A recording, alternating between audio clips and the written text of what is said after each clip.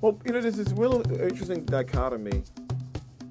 It may be broader dichotomy. I use that phrase, but in the black woman's existence today in the States, they are still, compared to black men, and actually compared to even Hispanic women and other, they've really done a remarkable job. Those that make it to the professional level, there's a big white collar community. There's an incredible group of black women professionals who've made it to some of the highest levels of this country.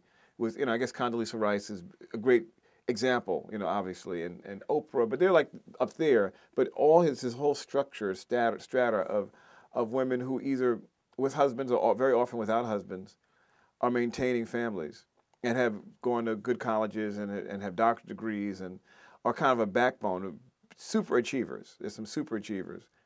And they're big parts of why, you look at Toni Morrison and you look at that kind of work. There's just a remarkable group of women who've really achieved. And at the same time, on the lower end, you have the poorest of the poor and the most vulnerable of the vulnerable as black women. They get some of the lowest income jobs when having a burden with child care along with low income jobs. They're the ones most vulnerable to HIV infection, and the infection rate numbers are incredibly high. So on one hand, the women who are able to push through are some of the most vibrant and strongest people in this country. But those who haven't been able to make it through are really burdened with the burden of racism and sexism on top of them. So it's really, an incredibly tough and complicated thing. I look at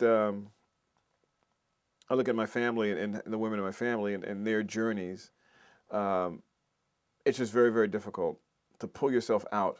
But those who pull themselves out, it's interesting. If they can get up there and get up and gather enough money and get enough support from family, they can really I think, exceed at the highest levels when given a chance.